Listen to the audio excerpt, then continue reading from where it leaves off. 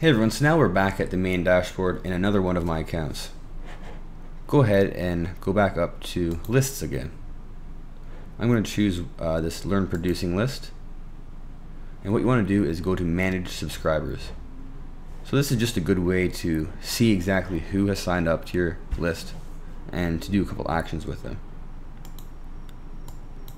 So if I select them all, I could do a few things. I could move them to a different list. I could copy them to a different list, or I could add them to a VIP list, which is a sort of segmentation where you can send just those VIP members your content. So you could have a regular email address and a regular email newsletter and a premium email newsletter, and only people who pay can get the VIP treatment. It's one good way you could add a revenue source later on once you get your email list strong and running. Other than that, there's not too many other things you could do when it comes to managing your subscribers. If someone wants to be unsubscribed, they could do it themselves. However, if they send you an email directly and ask to be unsubscribed, you could do it by clicking unsubscribe addresses here. Just enter their email address and they'll be done. Another thing you could do with managed subscribers is groups.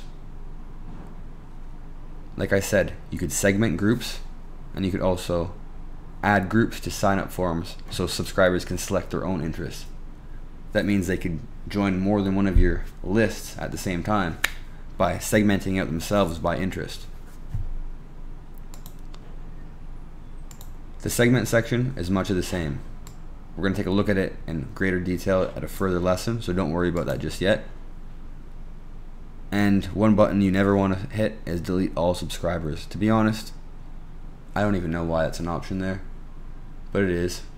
I guess that's when you just give up and take your ball and go home. Anyways, see you in the next lesson.